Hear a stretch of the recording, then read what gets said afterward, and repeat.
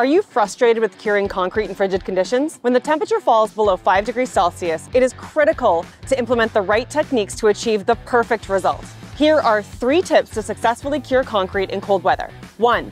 Monitor bleed water. Bleed water is excess water that rises to the surface of the concrete during the hydration process. During cold weather, it's essential to wait for the bleed water to evaporate before finishing.